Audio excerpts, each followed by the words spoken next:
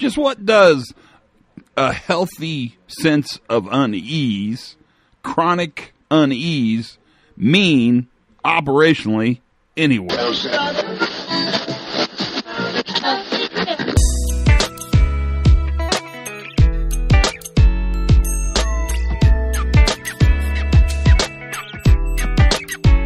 Hi, everybody. It's Todd Conklin. This is the Pre-Accident Investigation Safety Moment. I'm so glad to be with you today.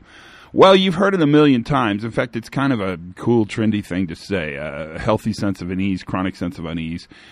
People need to always feel a little scared, a little nervous. That's what creates safety in a workplace. Let's talk about that for a minute, and let's just do it for a minute. We could go on for hours on this baby, but let's talk about it for a minute. All of these kind of clever quips, these operational ideas, all really tend to move in one direction. And that direction is that organizations that are especially safe, teams that are especially reliable, teams that are really good at this, one of the things they do is they keep the discussion of risk alive all the time operationally. That's what a healthy sense of unease means. That's what chronic uneasiness, that's all those things are really code words for this notion that we're keeping the discussion of risk alive. You know as well as I do, and the research around this has been, it's old. It's been around a long, long time. And it says that the more times you do high-risk work safely, the less risky that high-risk work will appear to the operator. The fancy term for that is called risk homeostasis. You normalize to risk. And we talk about it all. You've done it. You're listening. If you're driving in your car right now, you've normalized a lot to the risk you're encountering even as you speak, even if you listen to this podcast. That notion of risk homeostasis, that's normal. That's not unusual. I'm not even sure it's bad. In fact, I think it's probably more good than bad. What we want to capture is not making everybody paranoid and not making everybody scared, because you don't want workers that are afraid of risk. You want workers that are good with risk.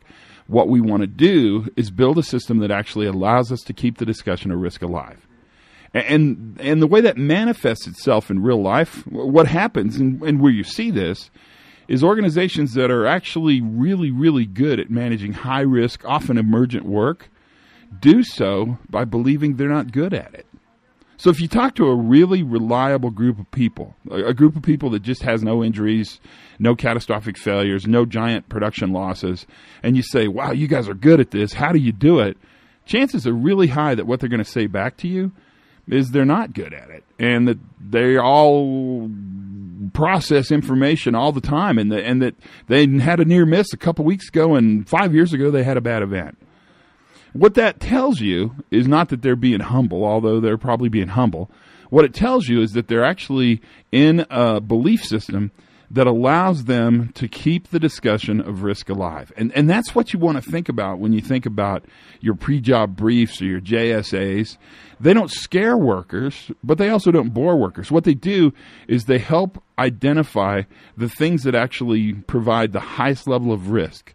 And that is a chronic sense of unease. That is being very mindful. That is fighting against risk homeostasis. That is keeping the discussion of risk alive. Think it over. It's really important. I hope you get what you need. That's really important to me. Hey, if you haven't picked up a copy of Workplace Fatalities, it's available any place you buy books. The movie, I think, is coming out soon, but don't wait for the movie. The movie is not nearly as good as the book. The book's way better than the movie. And I've had some nice comments. I get a lot of emails, and I got an email from a guy who said, thank you for writing this book.